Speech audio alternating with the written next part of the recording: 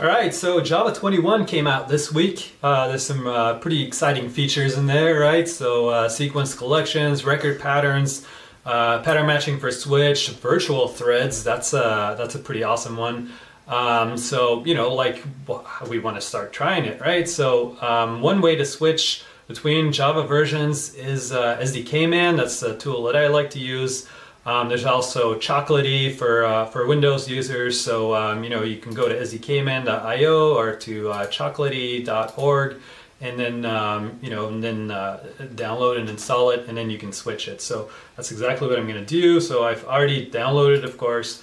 So here in my terminal, if I look and see what version I have installed, I have Java 17 installed currently.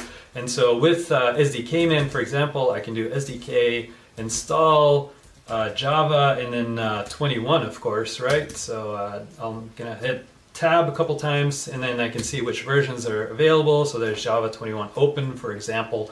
Let's go ahead and install that. So if I hit that, we'll see that it's gonna download the Java 21, and then it'll package it up and then install it on my local machine in just a moment. So you know, so SDKMAN can do it like this. Chocolatey works in a very similar way. Those are the tools that I usually use, but you know, you're of course free to use whatever you want.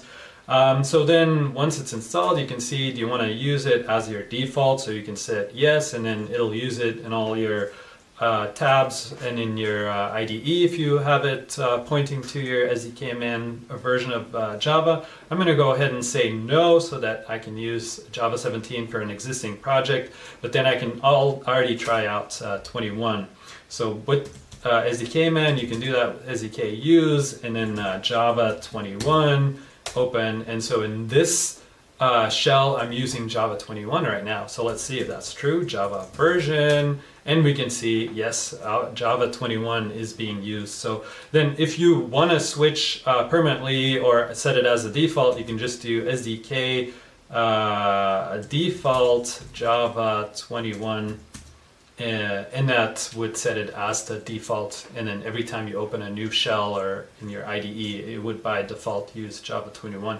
So that's how you can get up and running with Java 21 pretty you know, quickly and easily. And then if you want to switch back to using a previous version or a different version of Java, you can just do SDK use Java 17, for example, in my case, and then I have different versions of 17 installed, and then I can do you know, the install of that particular version, and now I'm back on Java 17. So hopefully this was interesting to you. See you in the next little recording, and don't forget to subscribe and like this video if you liked it.